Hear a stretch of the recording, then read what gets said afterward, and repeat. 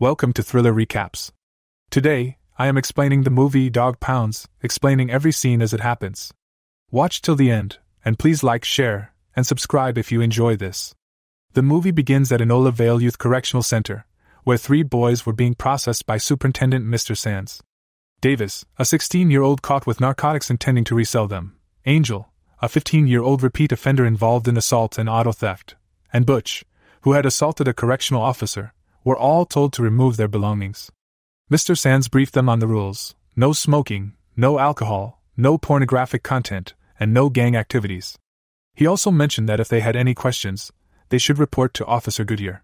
Just then, Officer Goodyear arrived but was reprimanded by Mr. Sands for being late, though he didn't seem bothered.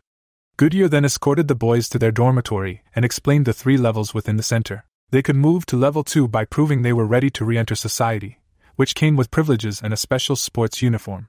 However, misbehavior would result in an orange uniform and a trip to a special unit. After this briefing, the boys moved to the cafeteria, where Banks, one of the inmates serving as cooking staff, was intentionally mean to Butch, hinting that he knew why Butch was there.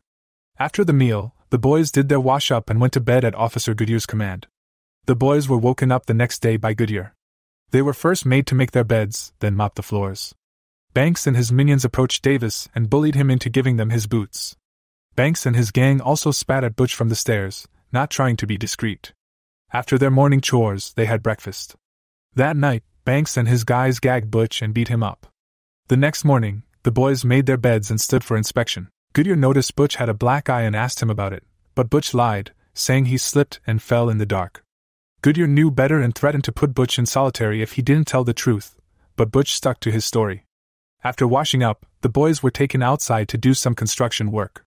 Everyone was handed a shovel, except for Banks, who was given a lift fork. Goodyear took Butch to Mr. Sands, who asked the same question as Goodyear about Butch's black eye. Butch didn't cooperate.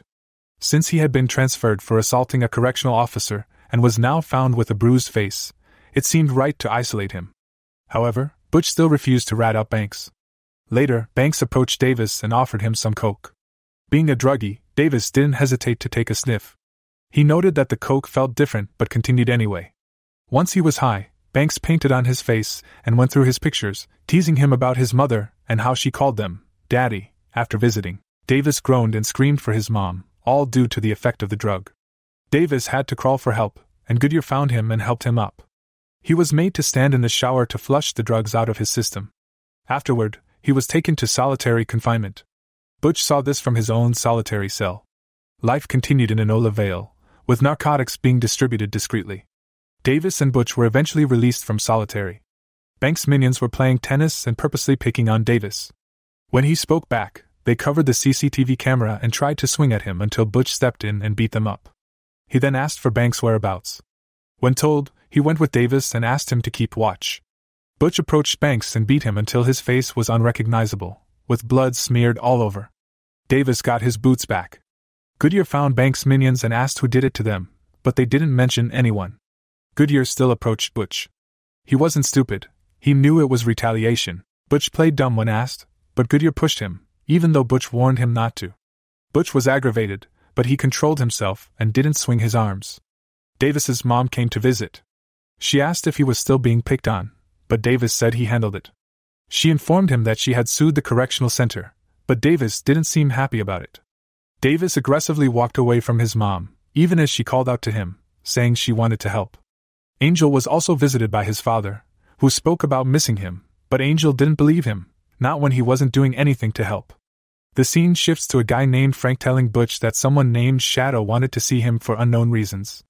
They were headed to an anger management class with Butch in attendance.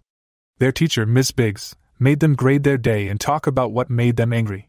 However, everything got disrupted when Frank and another inmate almost started fighting. Butch got a hold of one of the guys distributing drugs in the center and took everything from him. He didn't like anything sneaky, and today was his day. That night, the boys asked Davis to share some of his women's stories. He started telling them about a time when he had the worst case of blue balls, but his girlfriend was on her period. He was downstairs smoking and watching TV when his girlfriend's mom showed up. She took off her coat, revealing, in his words, quite tempting boobs. She sat beside him and even asked for a drag of his smoke, and he noted she had very succulent, juicy lips. After she was done, she bid him good night, but he took the hint and sneaked upstairs. Davis continued his story, and all the boys erupted with excitement from the explicit tale. The next day, they were out for PE. Their coach announced they would play dodgeball, emphasizing the need for teamwork. They split into 2 teams, but the coach wasn't happy with the distribution because it lacked variety. He reminded them that if they were different, they wouldn't be in the same dog pound. They were all equals here. They mixed up further, and by the end of the game, Davis helped his team win against Butch's, earning praise from his teammates. Butch, Davis, and another inmate named Frank teased Angel about his mom, asking if she was attractive since she never visited. Only his father did. Goodyear then called Butch to the Enola Vale head office, where Mr. Sands was also present. The head officer explained that the officer Butch had assaulted was discovered to be an abuser, suggesting that Butch might have reacted to being abused. They had also reviewed Butch's record and found that he would have been set for release in a week if not for the assault. So, they gave him a chance. If he behaved well for 2 weeks, he would be released. They also asked about his plans after leaving the center, and he told them about his dreams of going to circus school. The boys were in the cafeteria eating when one of them slashed the face of another inmate, the guy from whom Butch had seized the drugs. Butch noticed a smirk on another guy's face and knew who had called the shot. The correctional officers stripped all of them of their clothes and searched their belongings but found nothing. Butch found the smirking guy later and choked him with a cloth as a warning before letting him go. Goodyear asked Mr. Sands if he could skip work the next day for his kid's birthday party, but Mr. Sands refused. This refusal angered Goodyear throughout the day. Later, Frank, Butch, Davis, and Angel were painting a wall, and the conversation turned to the names of any girls they had pulled. Butch ended up mentioning Miss Biggs. They asked him to describe her naked, and he did, leading Angel to sketch what she looked like naked.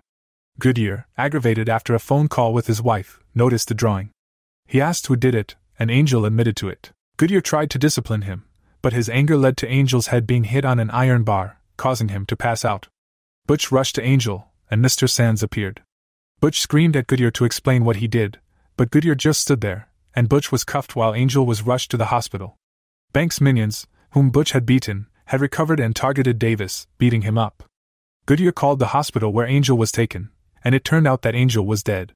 One of Banks' minions then forced himself on Davis and killed him. Despite all of Davis's screams, they didn't let him go.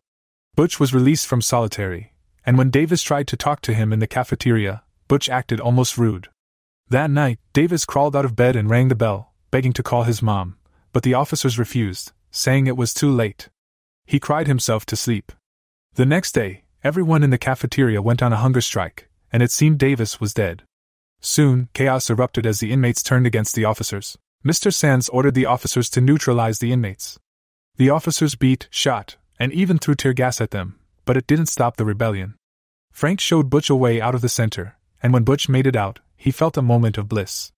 The movie ends with one of the officers finding him, smacking him with his correctional stick, and dragging him back inside. Subscribe for more daily videos. Your support, likes, shares, and subscriptions mean a lot. See you in the next video.